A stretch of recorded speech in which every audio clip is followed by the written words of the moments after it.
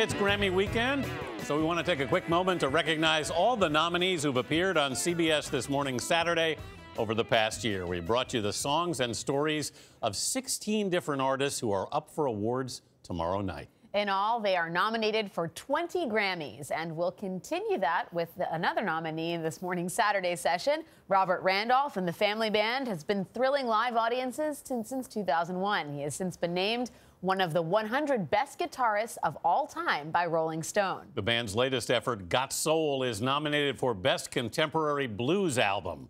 We'll hear them perform in a moment, but first, Michelle Miller sat down with Randolph at the Gibson Guitar Showroom here in New York. Would you say you're more blues than gospel? John Mayer coined the phrase of me as rockspel. He said rockspel. Rockspel. It's like kind of like rock and roll and gospel.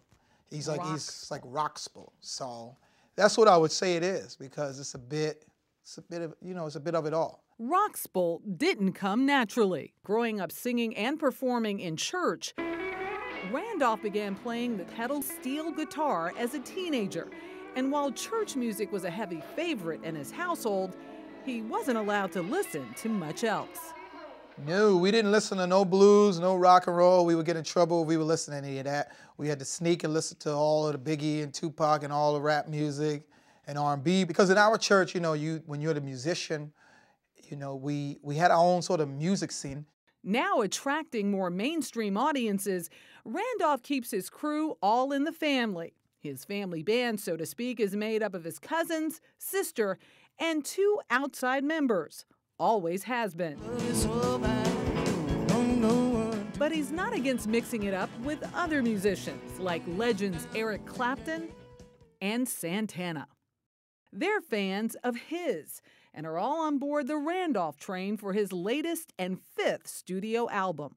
It was really trying to get people to dance and feel good, but listen to the message of love, and we all need to just stick together and get together. Sorry, folks, I'm in the uplifting business, not in the lover business. You might want to make love after you've been uplifted, which is fine, which is great. Why is it so important to you to uplift? Well, for me, it's really important to uplift through my music and songs, because that's just who I am. That's just where we come from.